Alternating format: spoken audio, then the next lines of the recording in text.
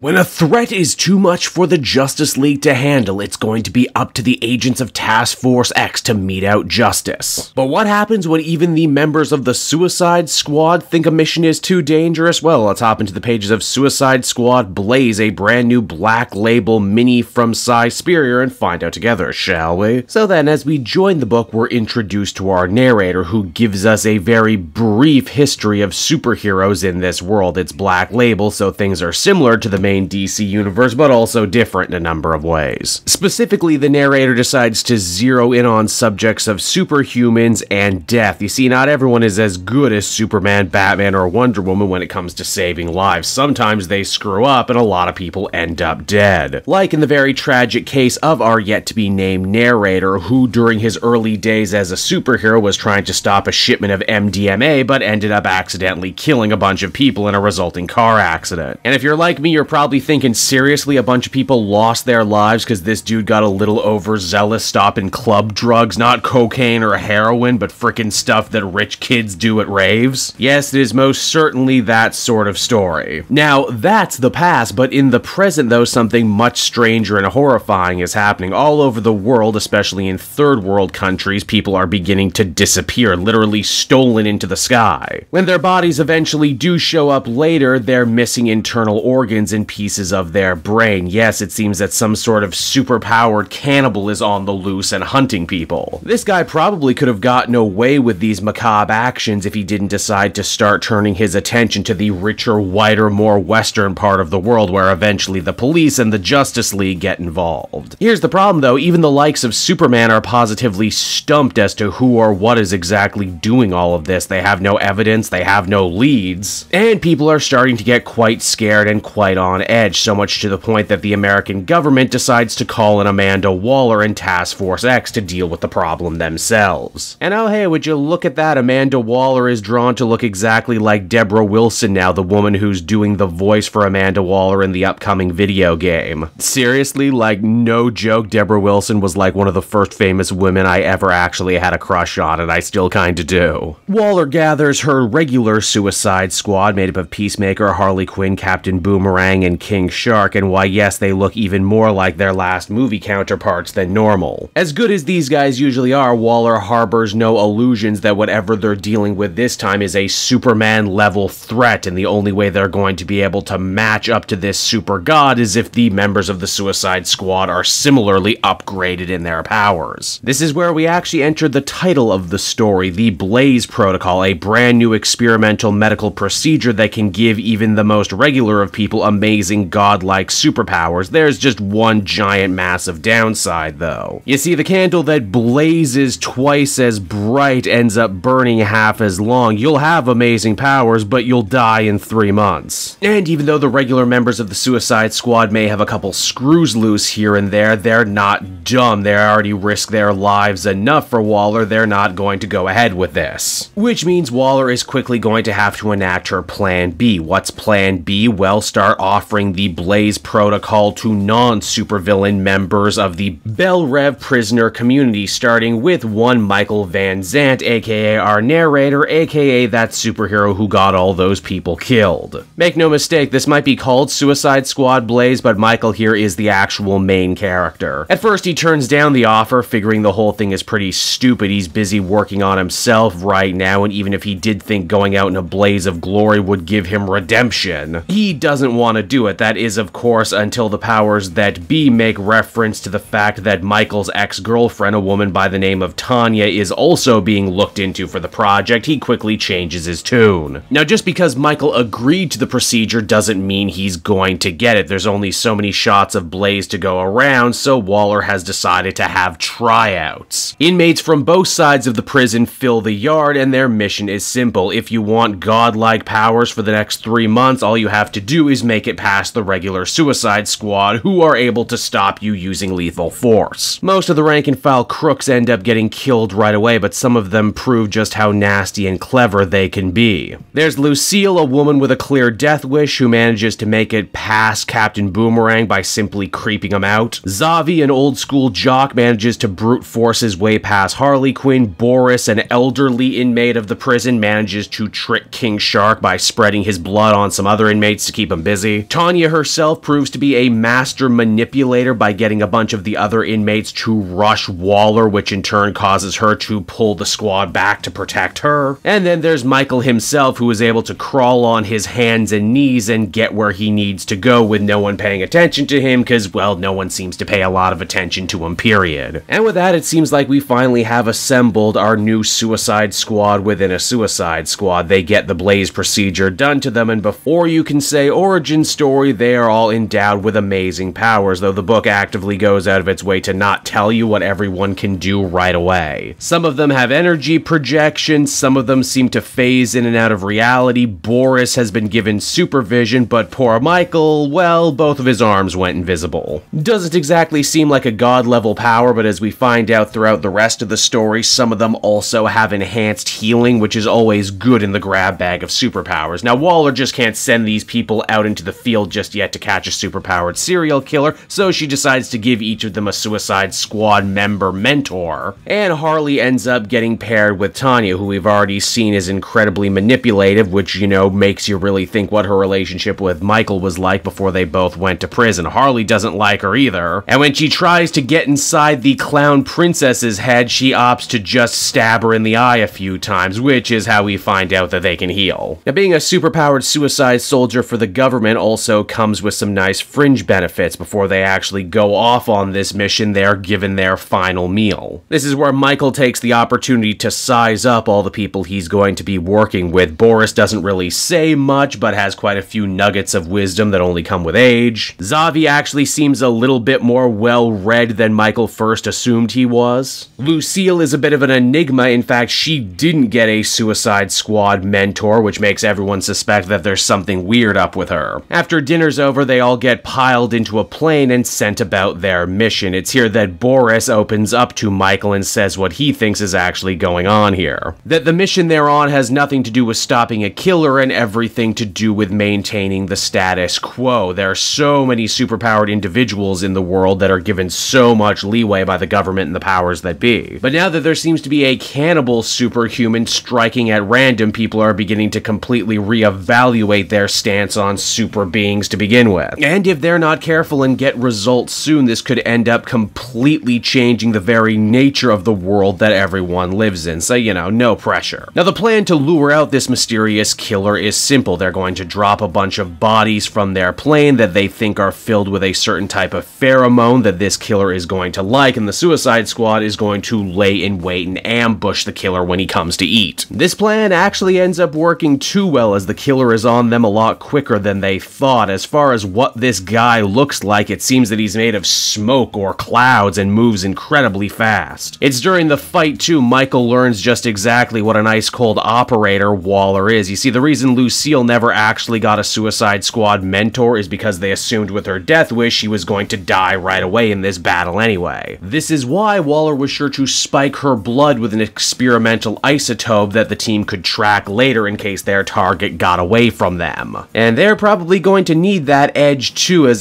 the comic comes to a close, the mysterious killer ends up crushing poor Boris's head right in front of Michael. Keep in mind, this dude was the wisest of the new Suicide Squad and had supervision, which means he probably should have seen that coming, but still didn't. It's only here too, when it's much too late, do Michael and the others learn a horrible truth about the Blaze procedure, and that is, well, it kind of works like Highlander. When one person with the Blaze inside them dies, the power ends up dispersing and going into the other Blaze recipients. They become way more powerful, but the short time they have left ends up getting even shorter. And so that was Suicide Squad Blaze issue number 1, everybody. I certainly applaud the book for being a different kind of Black Label story. Not only is it not focusing on Batman for a change, but Spurrier and company are actually having fun playing around with the very concept of the Suicide Squad. Death is always on the table for them, but it's never usually so apparent. The art is certainly fun. It's darker and more atmospheric and very thematic to the sort of gritty superhero story that they're telling. I just can't shake the feeling after reading issue 1 that this is probably going to end up being one of those stories that you're going to like and is going to make a lot more sense when you read it in trade. Overall, I'd feel comfortable giving this one a 7.5 out of 10. It was pretty cool, and there's a good chance you're probably going to like it as well, especially if you're looking for something a little different in your Suicide Squad flavor. Hey there everyone, Cape Joel again, and I want to thank you so much for watching to the end of the video. As always, if you liked what you see, be sure to like, subscribe, comment. It really helps drive engagement and helps me out too. Also, if you are a patron, which you can become for as little as $1 a month, you will get exclusive content that no one else can ever see, and you'll get to see the Comic Multiverse podcast before anyone else too. You can check out all this and more down in the description. And until next time everyone, this has been Cape Joel, and I'll see you all next time. Cheers.